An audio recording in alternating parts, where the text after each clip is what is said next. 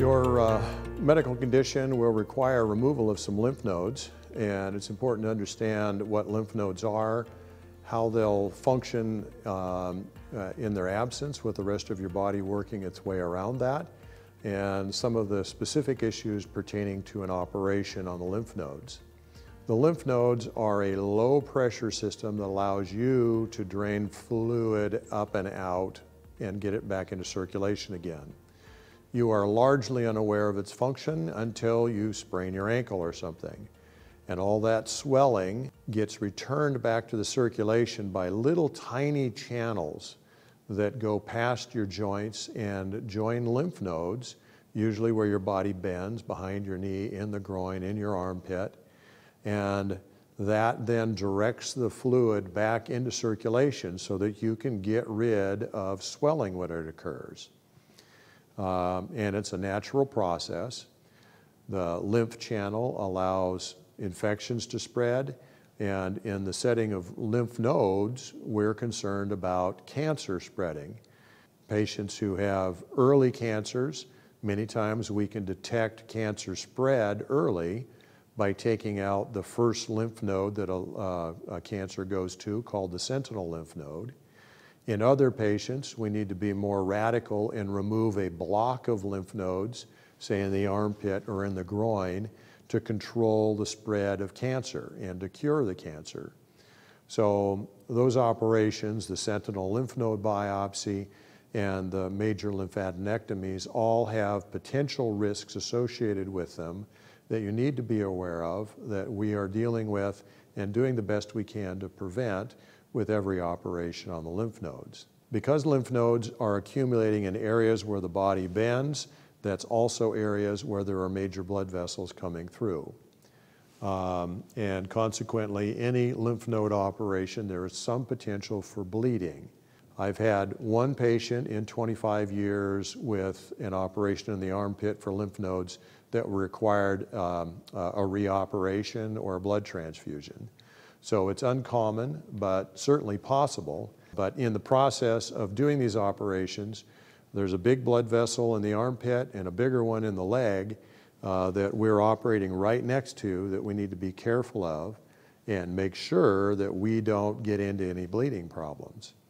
Additionally, closing off a lot of blood vessels, many times we put little metal clips in there to keep those blood vessels permanently closed off, particularly the arteries. If you're on blood thinners, you have an increased risk of bruising with these operations.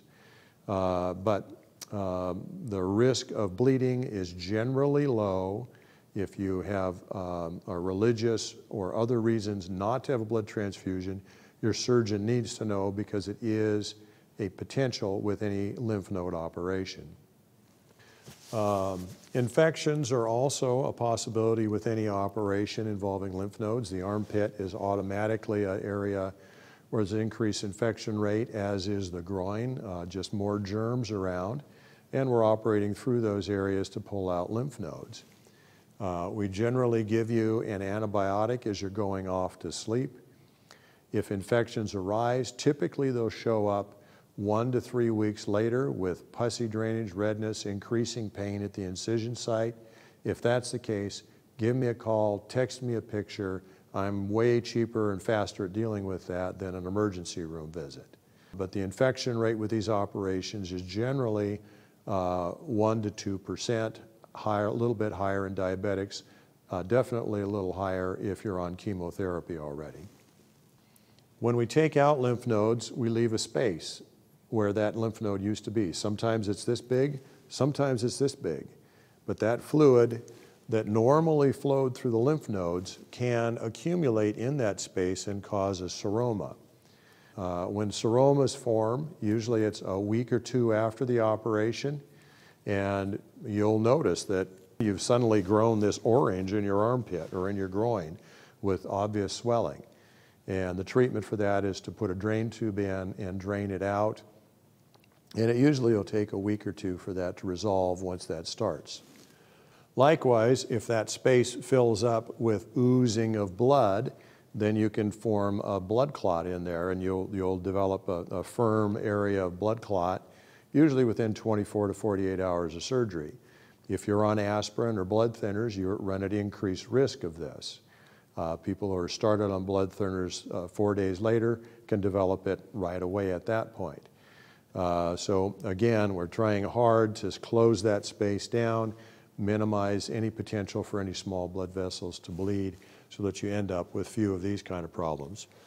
Right next to all these big blood vessels that are close to the lymph nodes are also some big nerves.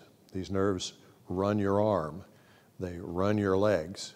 I've never had a major nerve injury associated with any of these operations, but it's common to end up with numb areas, partly because of the incision, partly because of the nerves that run right next to the lymph nodes. Usually they're sensory nerves.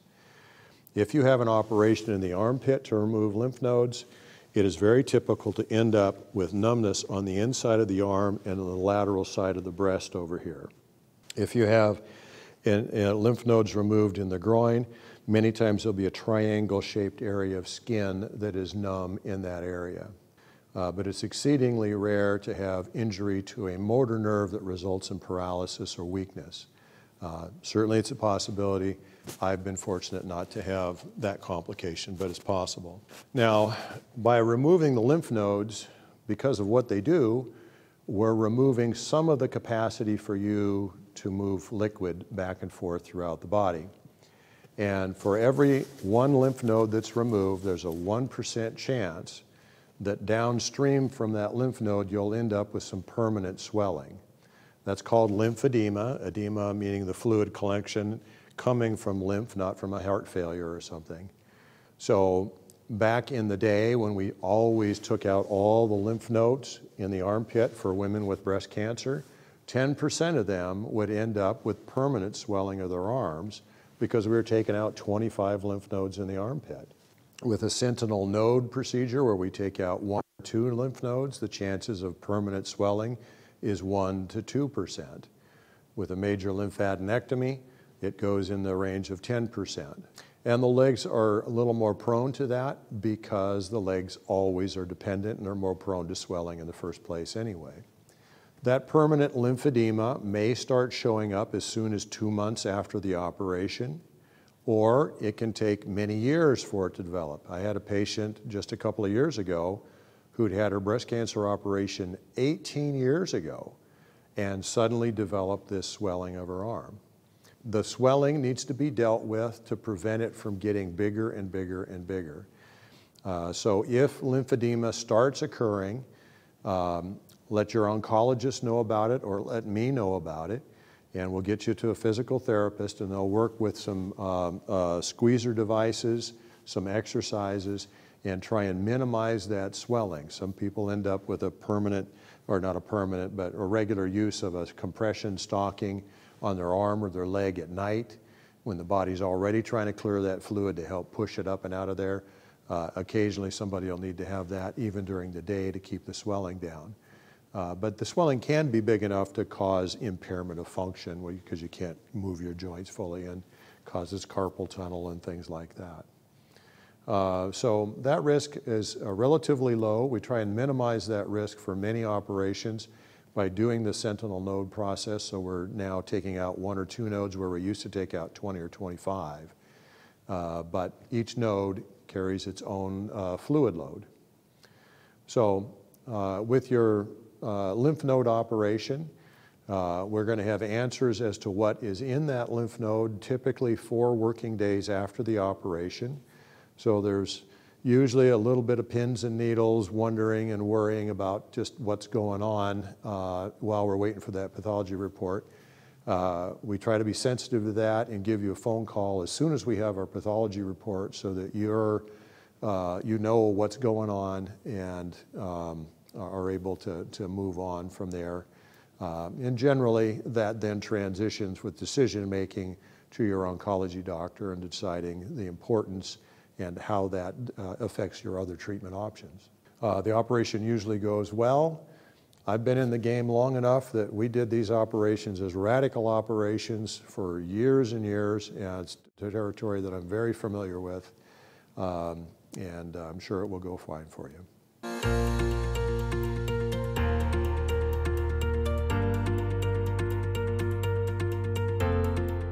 Okay, now I've got a really unpopular subject, and that is complications after surgery. All surgeries have potential complications. Some surgeries have different complications from others, but there are some that need to be watched out with every operation. One of those are things that people naturally are afraid of, and that's bleeding. For most operations, the risk of bleeding is relatively low, amounts to bruising, and rarely results in transfusion. If you have religious objections to blood products, be sure and let your surgeon know about that. But rarely do we need to proceed on with any bleeding, transfusion sort of issues in general surgery and the stuff that I'm generally doing. But there are a few things that can increase your risk of bleeding that you need to be aware of. Aspirin increases bleeding, it increases bruising substantially, and unless your doctor feels like you need to be on aspirin despite the fact that you're having surgery, most patients will be taken off of aspirin. Likewise, ibuprofen, Aleve, any of the non-steroidal anti-inflammatories also have the same effect on clotting. So we'll generally have people off of those medications for a few days before surgery. External bleeding is very obvious. If you've got a spot of blood this big on your dressing, it's probably going to stop on its own. If your dressing, however, is soaked and looks like it's continuing, you need to notify your surgeon right away. Frequently, that will get better just by applying pressure. But if it doesn't, it will need to be addressed during a close time frame there. Don't be polite to your surgeon. I like that if you are, but don't wait till morning if you've been bleeding all night. That can be a real problem. And let the surgeon know if you're soaking your dressings. The other way that you know you have bleeding is something you might not think of up front. For most operations, we want you up and around the house the night of surgery. And walking is good. It prevents blood clots. It keeps you mobile. But it also gives us an early warning sign.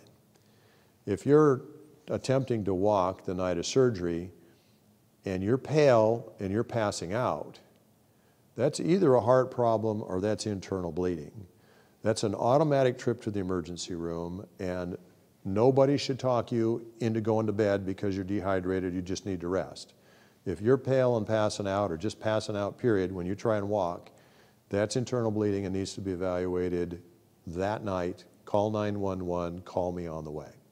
Infections are also a risk with surgery, and anytime the intestines are cut across, there's a higher risk of infection.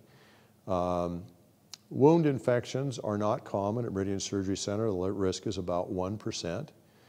If your wound is red and angry, if it's draining pussy stuff, if you're having a fever over 101, those infections symptoms are generally going to occur in the first week to 3 weeks after surgery.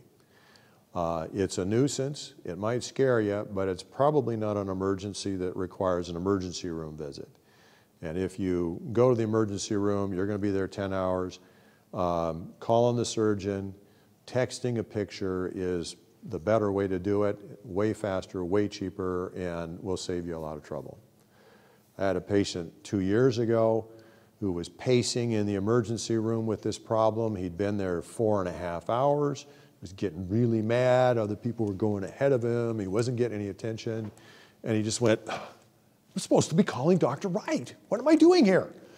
And we had it all figured out for him within 15 minutes. So be aware, the emergency room isn't generally the place for that kind of a problem. Let's get it taken care of. Anesthesia-wise, your operation generally involves anesthesia. Local anesthetic has very minimal risks, but if you're allergic to lidocaine or bupivacaine in the dental office, we need to know that because that's what we're generally using, something related to that. General anesthetic and sedation procedures have risk of anesthesia as well. We're generally evaluating that in the clinic as we go along with the surgery evaluation, and patients with high risk are generally done in the hospital setting. Patients with intermediate risks and low risks are in this outpatient setting. But that's part of why we're doing blood tests and EKGs in evaluation before surgery, And sometimes you'll be set up for an outpatient surgery, and those tests will either cancel the surgery and require a cardiac evaluation, or change the setting of the surgery, or tell us something else needs to be done before the operation is done. But we deal with, in the outpatient setting, minimizing the anesthetic risk and getting you through the operation as smooth as possible. You'll be speaking with the anesthesia provider specifically about your situation the day of surgery before you go in for surgery. If you have sleep apnea at baseline, we do ask you to bring in your CPAP mask, because that can be helpful in the recovery phase when you're not breathing so well and when you're not as awake, sort of like it helps you at night. Medications that we give after surgery can have reactions too, particularly if you've never seen them before. If you've had problems with certain pain pills before, we need to know that up front so that we don't get you into the same trouble that you had before. But generally, narcotic pain medications are constipating. And the number one distress call I get is usually 4 days after surgery. Somebody hasn't thought about how their bowels are working. They've had their surgery, they're doing okay, but now they can't poop. And it can be the most miserable part of your operation if you're bloated after an abdominal surgery and you can't poop and you have to push it out, and nobody wants to give you an enema. So you need to be proactive on that. So the night of surgery, drink plenty of liquids. When you're starting to eat, don't jump into meat and potatoes. Instead, fruit and vegetables. You want lots of fiber in your diet that will help you with your bowels in that immediate postoperative period. And if you're a constipated person in the first place, clean out before surgery, take laxatives, and keep your bowels working. You would rather have the trots in 2 days than bricks in 4. But certainly keep an eye on it. If you normally have really good bowels, you don't even have to think about it, be thinking about it. If you haven't had a bowel movement in 2 days, you need to take a laxative and get things going and make sure that you don't get bound up. That's the best way to have a smooth operation after the operation. So when it comes to complications, nobody can tell you all the possible complications. There are a number of things that can go wrong. Your informed consent forms will give you a lot of answers there. But generally speaking, the more experienced your surgeon is, the less complications you're going to have, because they've seen things before, and that experience helps them keep their patients safe. So at Meridian Surgery Center, you'll see a lot of experienced surgeons and providers at your bedside, guiding you through your operation to minimize your potential for infection.